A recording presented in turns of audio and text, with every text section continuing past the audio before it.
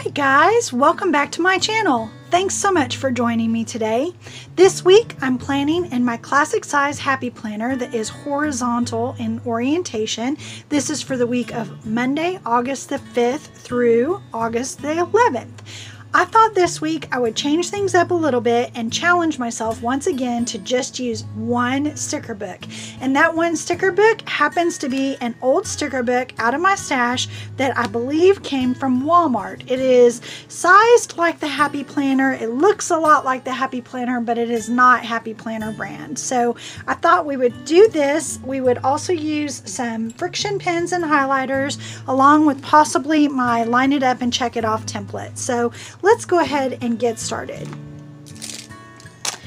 Alright, so one of the things that I want to mention is that I look at my planner when it's a horizontal layout like this, and I divide it into 3 columns. That way each day has 3 sections, and I can decide where do I want to have my art, where do I want to have my inspiration, where do I want to have my checklists and things such as that. So I think this week we're going to go ahead and we're going to do our checklist. We're going to start here on Monday with the left hand side orientation. So let's find some checklists in here.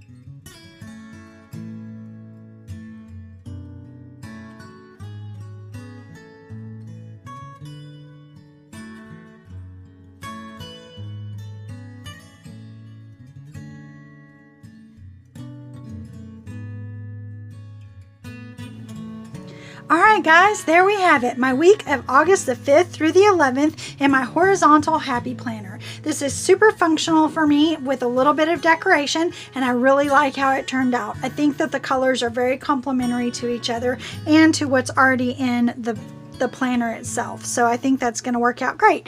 If you like this video, please give me a thumbs up. If you haven't subscribed, hit that subscribe button down below and then go over and click the little bell. That's going to let you know each time that I upload new videos, and I would love to have you along for the fun. Remember, be good to yourselves, be good to each other, and happy planning.